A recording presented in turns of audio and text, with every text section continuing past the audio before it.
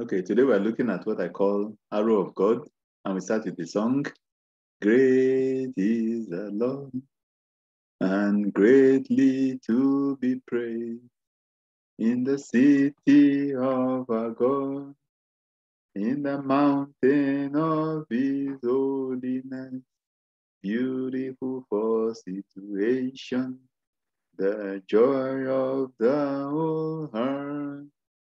Is Mount Zion, sides of the north, the city of the great King? Is Mount Zion, sides of the north, the city of the great King? Of course, we are looking at Arrow of God, which is a classic by Chinua Achebe. And of course, it talks about a community where you had a spiritual leader who is Ezeulu, and with the intervention by the British, and of course, the missionaries also came into the midst. And of course, Ezeulu was to be used as, by the British to foist indirect rule upon, the community, and he refused. But during the course of the meeting with the British, it was about time to harvest yams, so that even when he came back to the community, he still stubbornly refused to give the go-ahead for the harvesting of the yams. And some of the yams actually started to get spoiled, and the missionaries saw that as an opportunity, because they told the people that the God of the Bible will not allow any kind of repercussion if they were to go ahead and harvest their yams. So basically, they will have immunity. I do not know why Chinua Achebe took that particular route, but all things will work together for good, because God can use anyone for its purposes. So that's why we're talking about the arrow of God. If you look at Exodus 8, verse 18, God does intervene in human affairs.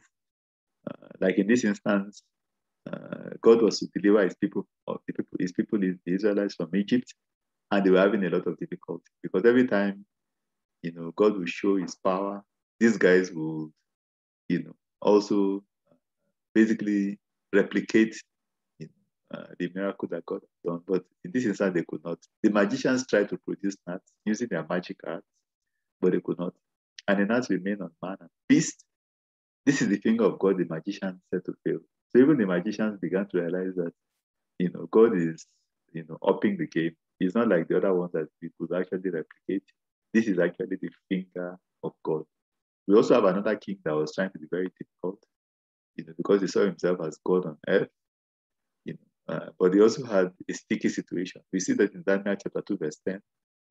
The astrologers answered the king, no one on earth can do what the king requests. No king, however great and powerful, has ever asked anything like this of any magician, enchanter, or astrologer. What the king requests is so difficult that no one can tell it to him except the gods whose dwelling is not with mortals. So Nebuchadnezzar had a dream. The dream troubled him. But when he woke up, he couldn't remember the dream. So he was now demanding of his spiritual advisors not only to tell him the dream, but also to tell him the interpretation. And they were saying that this is not possible.